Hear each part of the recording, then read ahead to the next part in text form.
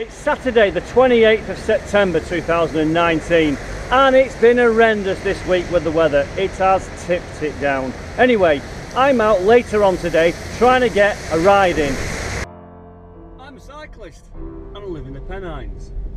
And today it's absolutely tipping it down and I can't be bothered riding. I did nearly 60 miles last night in the rain, so today I'm going to wait for it to clear. At the moment we're in Todmorden and the guys are ahead of me. They don't know I'm actually out. So let's go for a bike ride in the car.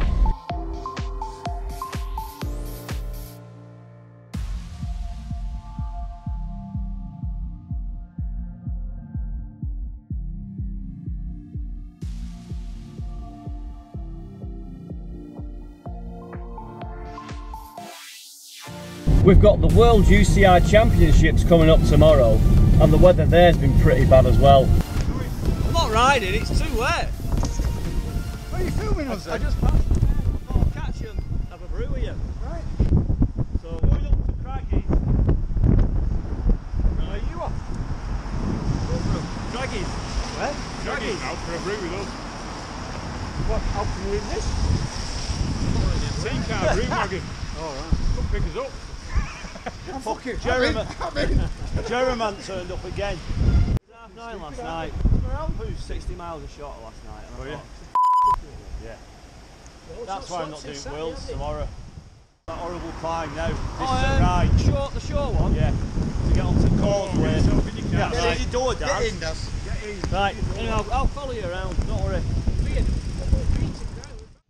So as you can see, it's absolutely tipping it down right now, and there's Mike just getting onto the back of the bunch. Once I come through, Steve realises there's an opportunity, so he puts a bit of a sprint on and gets behind the car. But look how quickly that gap behind has appeared. In that short distance there, Steve's put about 100 metres between him and the guys at the back. He'll now be able to afford to just take it easy a bit more, get the benefit from the drafting, and keep a nice rhythm. And there he is just passing Owen, who was busy looking at the river.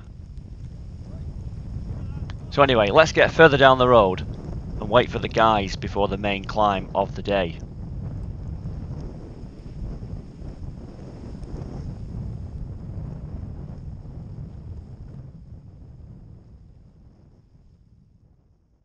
Okay, we're on a massive climb here. Here's the guys. Just gone through a right deluge. They think they're in the Tour de France right now being filmed by a pro crew, but we're not. This is a tough one, this. So here we are now in Cornholme. The guys are just up the road and this is a brutal climb with several switchbacks. As you can see, plenty of leaves on the road, plenty of water, so getting traction could always be a key factor when putting some power through the pedals, especially if you're standing up and you're out of the saddle. And when the road can reach up to 20%, you don't want to be slipping on the tarmac. Looking on the map, this road has several names, but it's commonly known as the Shore Road climb in Todmorden. So here I am now on one of the first of the switchbacks, and as you can see from that angle, the road really does start to ramp up, and already gaps are appearing in the peloton. There's Carl just at the back, working the bike the best he can. It's not his favourite bike, he thinks it's a bit heavier than the other one, but on a day like this it's a perfect bike for these conditions. So let's just move further up the road to the next left hand hairpin bend and look at the angle of that. That is a beauty. This is where the gaps in the group will start to open up, and Carl takes that quite wide. It's not as severe as it is on the inside. So I'll just come through in the car. You can see the valley on the left down below. We've got some altitude already. And here we have Mike and Steve working together, and they'll just be recovering now for the next stage of this climb. And here's the head of the field. We've got Owen and it looks like we've got Lee. Lee's working the bike well there, and he has some good gears for climbing on that bike. Riding round here, you want to be using a compact setup, which is a 50, 34, and probably with at least a 30 on the back. Most lads will use a 28 though. So let's move on further up the road and find a nice spot just to offer the guys some encouragement.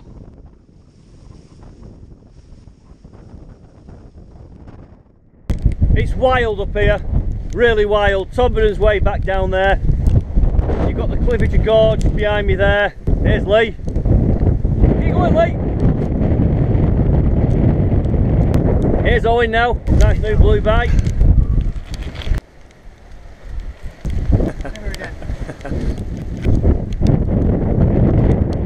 Keep going, Cal. Is there much more of this?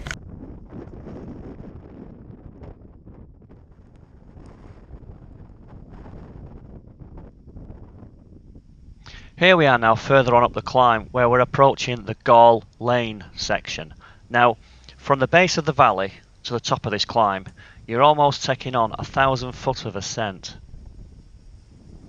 It is a brutal hill, especially in these conditions.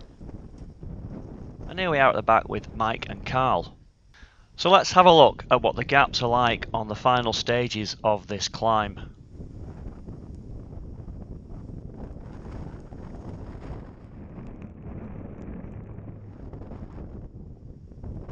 And as you can see, there's a big gap developed between the two guys there, and this looks like Steve. And he's working the bike really hard there. Again, let's move forward. The road level's out a touch more and we're approaching the summit.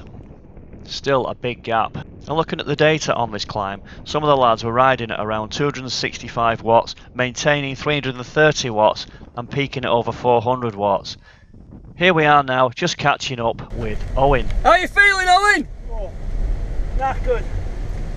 It's a tough climb, this. Proper tough one. So let's leave Owen behind and get way up to the head of the field. Here is Lee, and he was absolutely way out up front, just approaching the main Kebs road here. Lee is going really well at the moment, and he can definitely climb these hills. And when they get to the top here, they have a well-earned rest, ready for the next stage, and it was fast.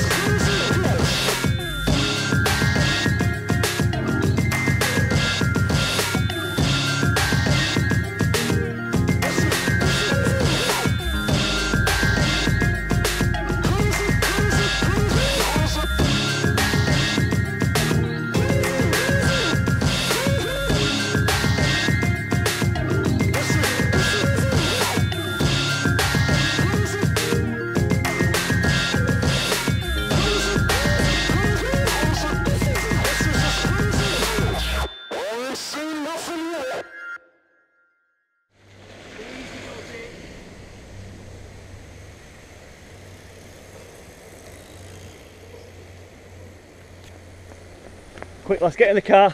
Let's try and catch them. There's a few hairpin bends on here. This area now is known locally as Mytham Steeps, and you're coming from the top of the hills here at 1400 feet very quickly down to a valley level of 260 feet. It's almost 1200 feet of descending. But as you can see, it's very wet, we've got leaves, it's extremely steep, and the guys are taking no risks whatsoever. And there's Steve just coming through. He's a good mountain biker and a very confident bike handler. They're all taking it very cautiously. Owen just stops here to take a photograph of this part of the ride.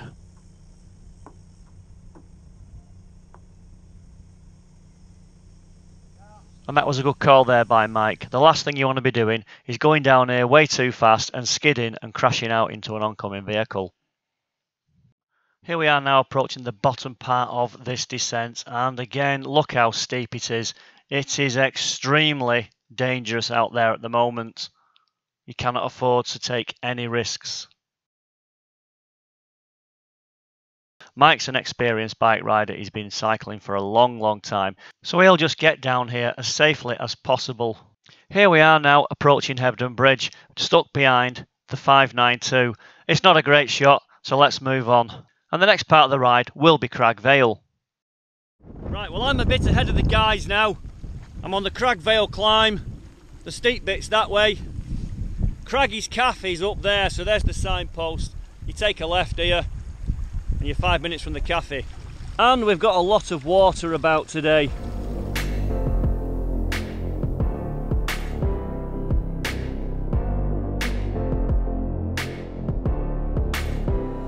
We just got Mike here to the side. It's raining again. Yeah. Shocking. Shocking. Don't know where shock this.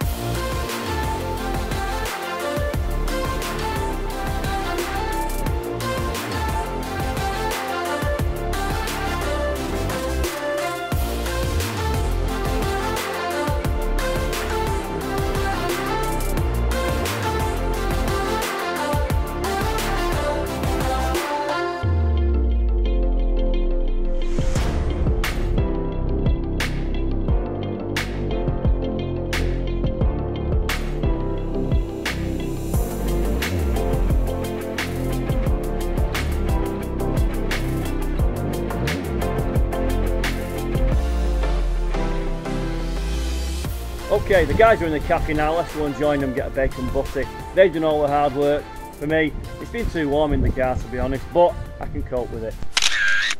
So having drunken loads of coffee, eating bacon sandwiches like they were going out of fashion, and the usual bike talk, which today was about whether 28mm tyres are better than 25mm tyres. It was time to hit the road again.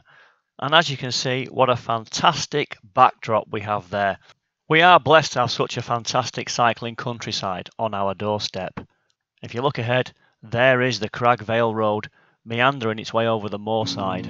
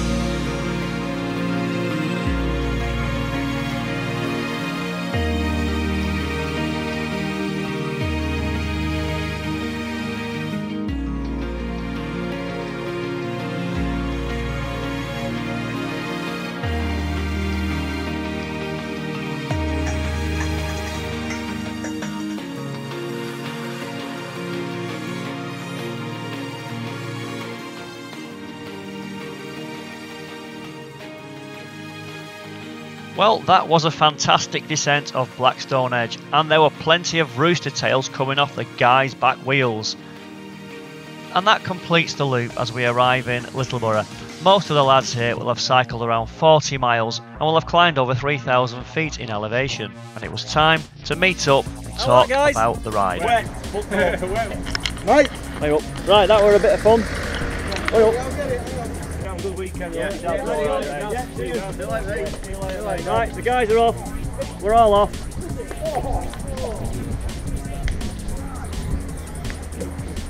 Anyway, it's not over, and on the next ride, we're cycling into Chipping, into the heart of West Lancashire, where we found a fantastic cafe, and this is where Bradley Wiggins even goes to have a cup of coffee.